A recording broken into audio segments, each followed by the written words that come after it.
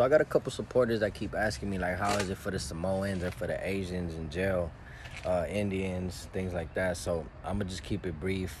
They're, like, pretty low in numbers, bro. And the reason for that, I feel, and they all run together for the most part, like Asians, Samoans, like in California penitentiaries, like they run together from what I've observed, you know. They run together, and even some, like, Indians run together, but some of them don't. They run, like, they try to run by themselves and shit. That's another story.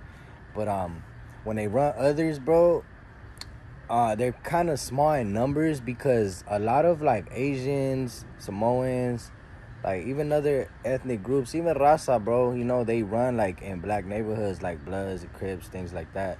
So they end up running with the blacks in the prison system, you know, so that's just real brief, you know, from what I see. You know, when they run others, you know, I don't really see they have a hard time.